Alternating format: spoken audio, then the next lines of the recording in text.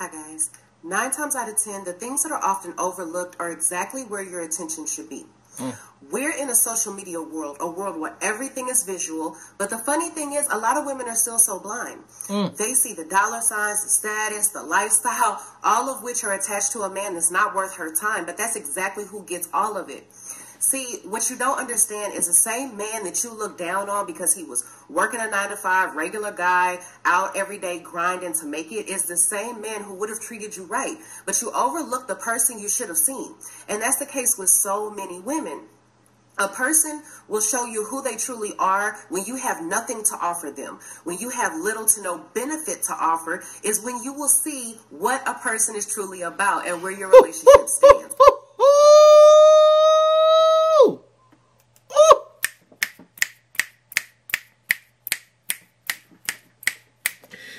She out here preaching, boy. Jesus Christ. She out here preaching. I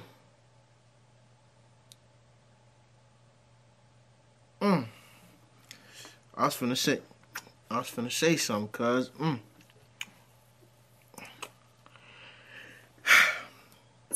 A lot of women neglect the beauty of dating a struggling man, but that's where the foundation of trust is built. The loyalty, the commitment, because he's not trying to win you over with any money because he doesn't have it. He's going to win you over with effort, consistency, and that comes with respect. See, you only value and respect something that you had to work hard to get. He understands the sweat, the long days, the living paycheck to paycheck, the goal setting, working overtime just to take you somewhere nice, etc. That's where 90% of the time the guy with wealth falls short. He has no respect for you. He didn't put in any effort with you. He didn't have to work to build a foundation with you. He pretty much bought your ass. To him, you're just another prize on the shelf, something to pull out when he wants to play with it and throw back when he's done. That's what most wealthy men do. They buy things because they can, not because they need it. Hell, sometimes not even because they want it. Just because they can. They're more intrigued with the fact that they can buy you instead of actually being intrigued with you. I like to him, you come at a monetary cost, and he can buy 1,000 more of you because you come a dime a dozen. I like You're nothing special. But with the struggling man, your love was bought with authenticity and genuineness that was built on solid ground, and that's the beauty within the struggle. So until the next video, I'll see you. Bye. Every time I see this woman's video, she preaching. Why she not as like popping as Cynthia G, bro? Like, she be stating some facts. Let me tell y'all something.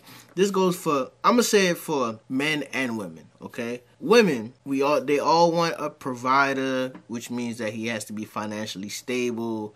But the thing that comes with that is dudes that are financially stable, you know, they look good when you post the trips that they can take you on and the stuff that they can buy for you and all that, and the life that they can provide for you. They don't need you, so they're not gonna really treat you with respect. You feel what I'm saying? You're just a trophy to them, something that they bought, like she said.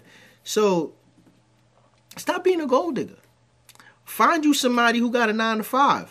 To be honest with you, now I ain't saying go find you I ain't saying go find you no bum off the street, but you find you a guy who has dreams and who's working on his dreams and who's working. You know, he has a 9-to-5. He's probably making $50,000, $60,000 a year, but he's working to get to that $1 million paycheck. He's working to get to that $200,000 paycheck. Them the dudes you need to keep around, son.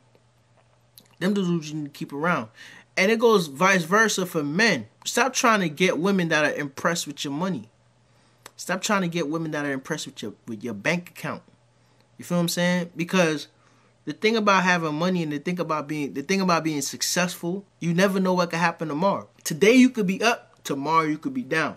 But if you find you somebody who's down for you and not down for the things that you could provide and the lifestyle that you could provide, when you fall from your grace, that's if you fall from your grace. That cushion that's going to be there for you is the genuine love that that woman had for you. Before your wealth, before your bank account, before the lifestyle that you could provide, she just see you. She don't see the money. She don't see none of that. She just sees the person that you are. And she's in love with the person that you are. And those are the women that you want to keep around you. Okay, so I broke it down for both. You know what I'm saying? Women, stop being gold diggers. But men, stop chasing gold diggers. Stop trying to impress these females with your bank account. Because the females that you are attracting with your money is not the females that are good for you. It's a saying, man. Money brings the women that you want, but being broke brings the woman that you need. Okay? Money brings the women that you want. Being broke brings the women that you need. I feel as though that's probably why it's so hard for like actors and just famous people in general to just find genuine love. You feel me? Because everybody around them, especially the women, only with them for their money. They only with you because you could put them in positions to succeed. Imagine just being around somebody that just want to be around you. They don't want to be around your persona. They don't want to be around your materialistic things. They don't give a fuck about that. They just want to be around you. That's genuine love, son. And that shit is special.